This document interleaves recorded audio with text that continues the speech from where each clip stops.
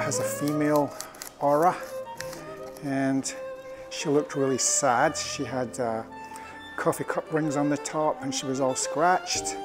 And I just thought to myself, she's the one for me. Well, my role here at the Furniture Bank, I'm working in a new social enterprise called The Studio. And what I do is I revamp, repurpose old vintage pieces of furniture that normally would not be chosen by the clients that come to Furniture Bank and would end up in landfill. And I always give my furniture a name. I'm going to call this one Antoinette. And these pieces of furniture are made in the 1920s by master carpenters. Solid wood, beautiful, beautiful workmanship, original hardware that's really like jewelry. And once we refinish them with all high-end decorative painting finishes, they're very desirable to the design trade or to people who appreciate that kind of furniture.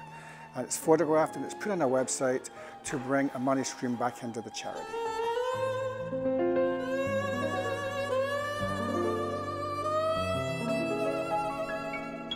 It sounds a bit wacky, but they have a little personality to me, and I feel like I'm a doctor and this is like a little hospital, and I'm fixing something that's broken, and it gives me great pleasure, although it's sad to see them go out the door because I become attached to my work. But it gives me a really beautiful feeling of purpose and giving back instead of just taking all the time. Does that make sense?